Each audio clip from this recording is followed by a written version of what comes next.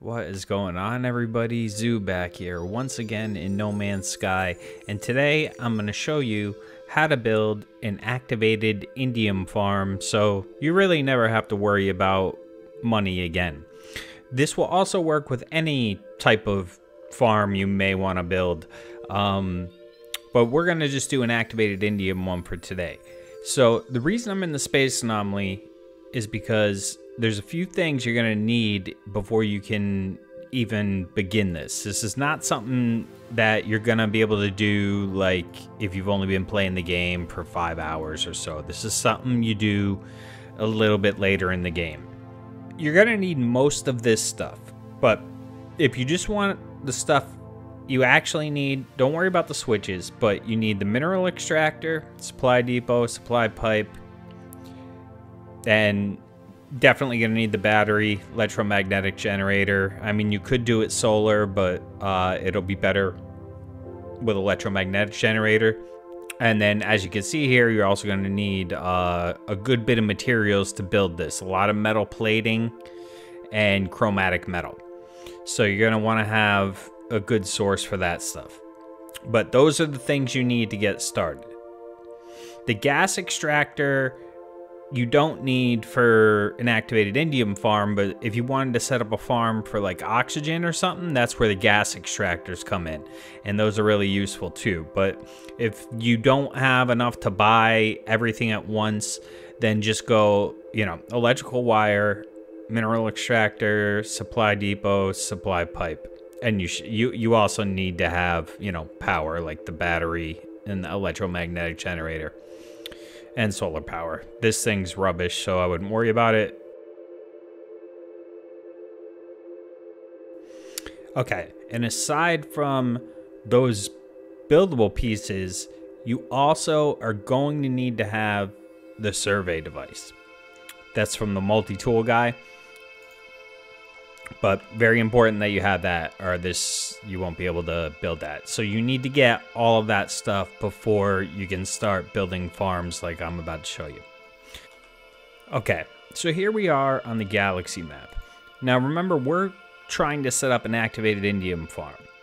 Now these planets that have activated indium are never nice. They're always going to be stormy, so it's always a little bit difficult to work in, but just something to expect. They're always going to have bad storms on them.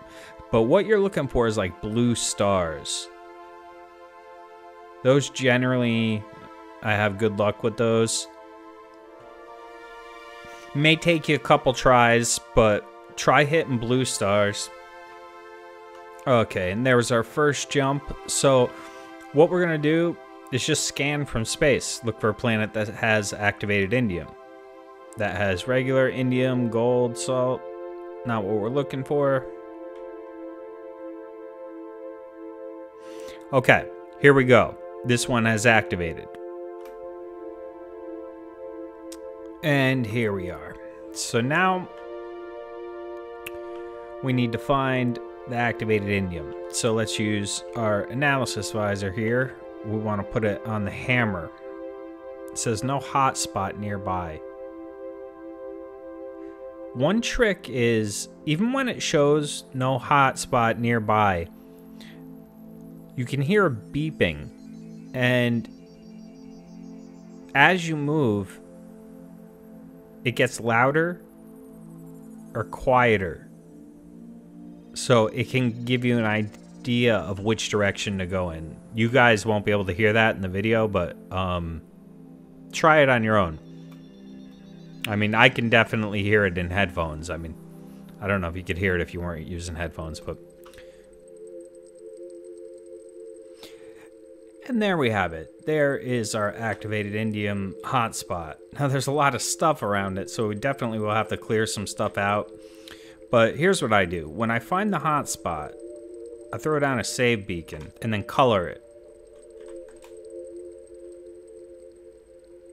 Like, so this is for the activated... it's in such a weird spot. So I'm just going to make this blue. Alright, so now we know where our activated indium hotspot is. It's not in a good spot. As you can see, there's like all kinds of trees everywhere, but we could work with that. Maybe. So now the next thing we need to do is find our electricity. So, lightning bolt. Nothing is popping nearby, so we're going to have to run around a little bit. Okay, and here we have our electricity hotspot. It is C, so not the greatest, but... So what I do is also put another save beacon here.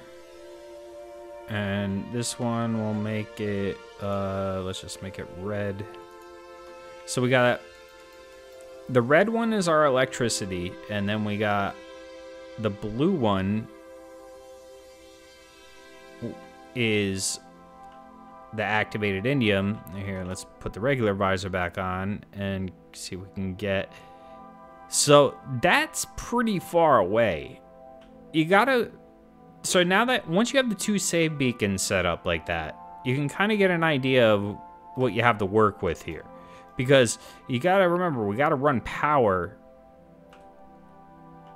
all the way over to that hotspot, which was quite a distance away.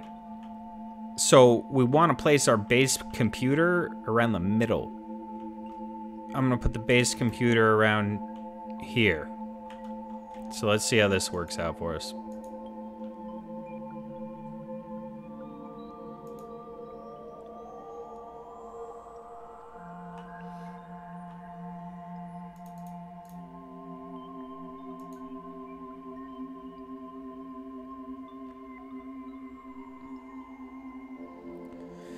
Okay, so really what I try to do is get the base computer about in the middle of the 2 save beacons we set up, because we got our activated indium over here, and then we have our electricity way over there.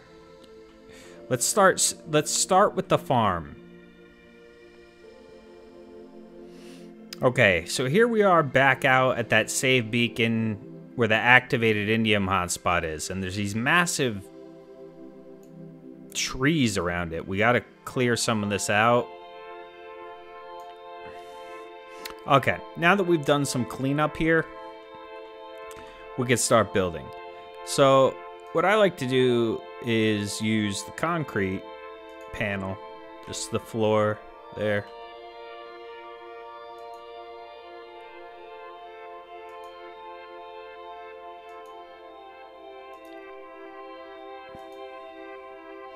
Probably don't need all these, but I just want to clear out some space here. Okay, now we need to start placing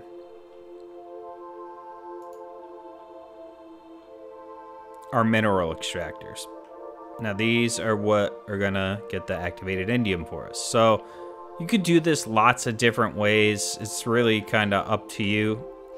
They need to be on the hotspot to start with. Now, if you only had the materials, say, to do 5, just do 5. You know, it doesn't matter. It's gonna make you money right from the beginning. So, okay. Once you get those things there, now you gotta connect them all with the supply pipe. So, you just, you know.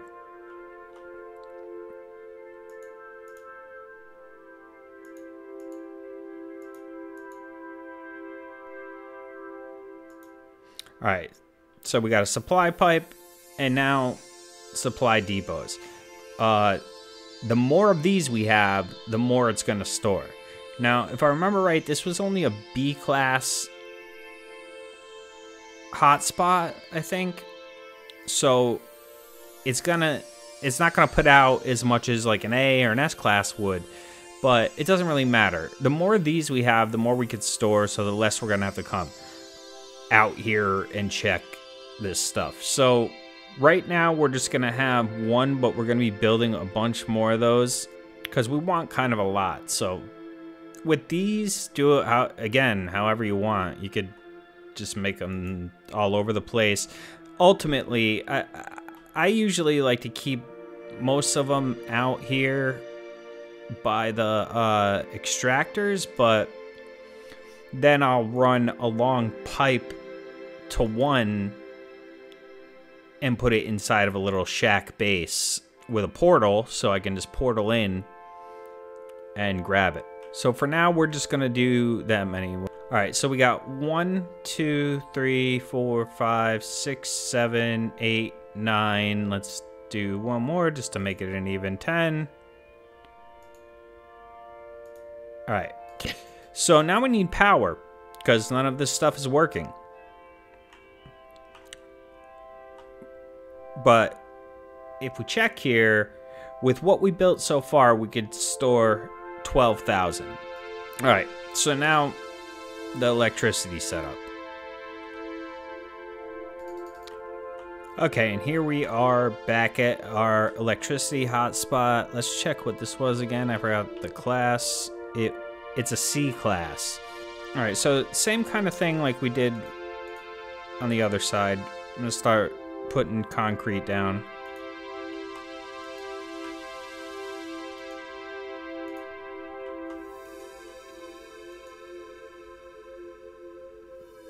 That should be good. Now let's go to power, and we need to use electromagnetic generators. Now this is only a C-class spot. I tend to go pretty big on these because you know, more power you have, the less you have to worry about it, because if you're doing this for the first time, you're soon going to be, you'll grow very rich. So you might want to make this even bigger. So to avoid having to constantly come back and add more power as you add more of the extractors, I suggest go big with your power. It might be more than you need, but if you have the materials, I'd say do it. All right, so we got 1, 2, 3, 4, 5, 6. That's probably fine. I don't think we need more, but just for the heck of it, let's do 3 more, just so we don't have to worry about it. And I know I'm doing this in kind of a messy way, but you know, just a tutorial. You can make it look nice if you want. So you want to make sure all that stuff's wired together. And now,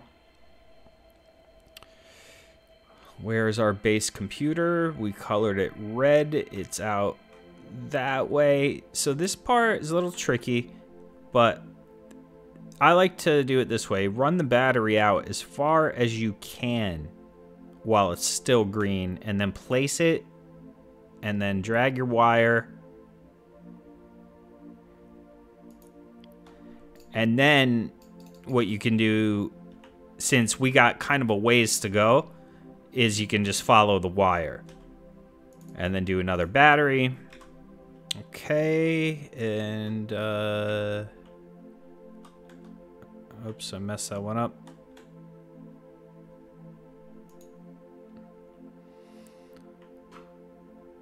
Okay, and while that may have seemed like it didn't take a long time, I cut a lot of the video out because that actually did take a really long time. So, laying these batteries, getting power out to your farm setup can be difficult, really depending on the planet. And most of these activated indium planets don't have the best, you know, they're stormy and not very friendly to build on. So, here we are. Now we can get this thing running. So let's hook up the battery. Okay, and there we have them all powered up now. And you can see them mining away. So you could see with this setup, this is putting out $26.50 an hour with 1,200 storage. That's plenty to be putting out an hour. So really at this point, all you would do is add more storage depots. So probably what I would do, our base computers over there, I don't want to run pipes all the way over there. So just do like a, you know, something like this.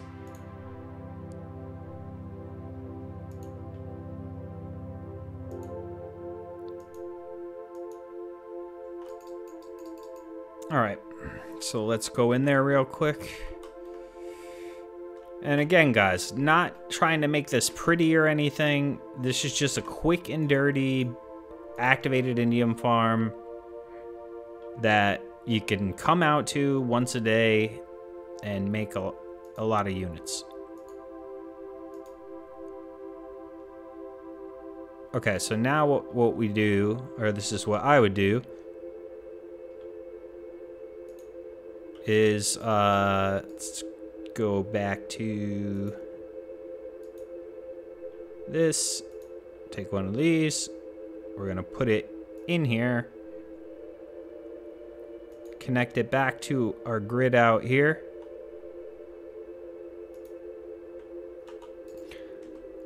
Okay, so then you just put a portal in, wire that up. I know we got some power out here somewhere. We actually should have plenty of power to run this thing for a while. The battery was right down here.